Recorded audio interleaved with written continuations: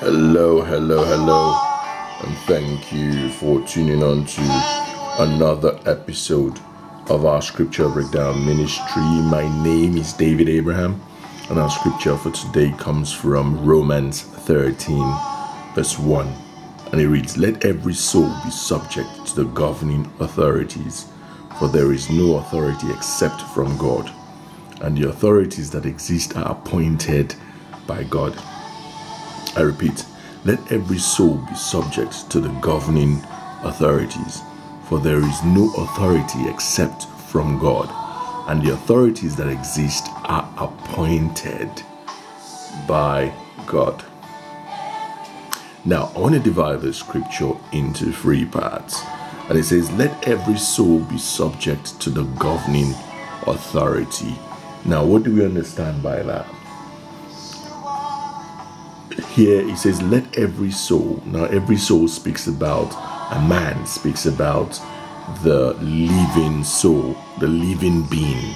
That is every human being, both male and female, on the face of the earth. So it says, let every soul be subject to the governing authority. Now, who is the governing authority? A governing authority speaks about the ruling government, speaks about the council, speaks about the parliament, the senate, speaks about the house of representatives in some countries, speaks about even a school teacher has, though his jurisdiction has those who he governs. A judge has whom he governs, and the police have who they govern. So he says, be subject to the governing authority.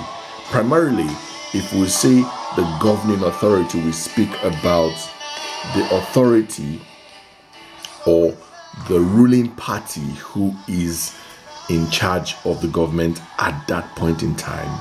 So whether it be a ruling party in the present or in the future or in the past, it says let every soul be subject to the governing authority. That means let every soul be subservient, not directly subservient, but let every soul be circumspective. Let every soul be subordinative to the governing authority.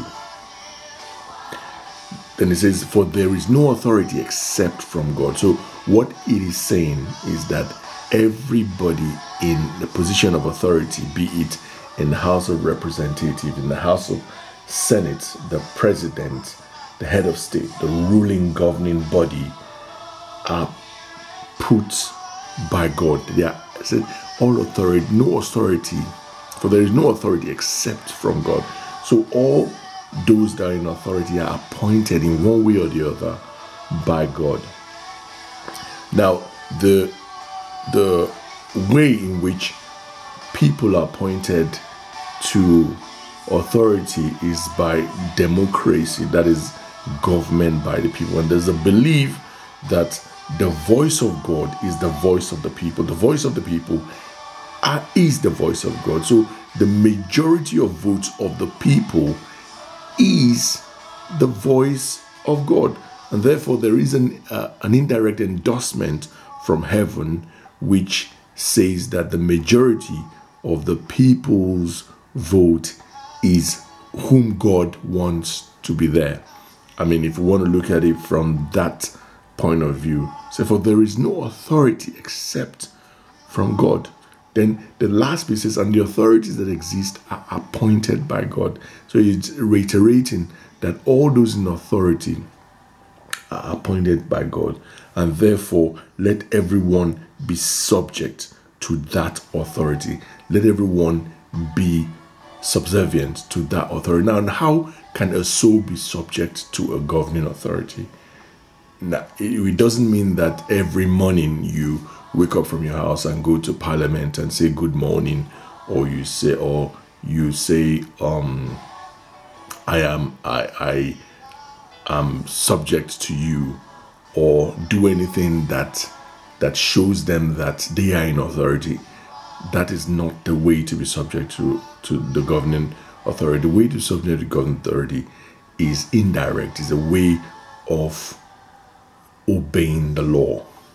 Because those governing authorities are those that put the law in place. They put the constitution of a land in place. They put the rules of a land in place. And the way to be subject to a governing authority is to obey the law, do things the right way, do things you are meant to do things you are meant to do rightly, follow the law in everything that you do. And that is the way to be subject to the governing authorities. Now I want to pray that God is able to expand our minds on this word, that God is able to give us more revelation or knowledge on this word, that we will be able to walk with it and run with it, that ultimately God will give us the grace to be subject to any governing authorities who is ruling at every point in time, and give us the grace that if we are not following and going after the precepts and the statutes and the laws of the land, that He gives us the grace to continue and to follow after the laws of the land at every point in time. All these I ask through Jesus Christ our Lord. I thank you so much for listening, and God bless in Jesus' name. Amen. Amen.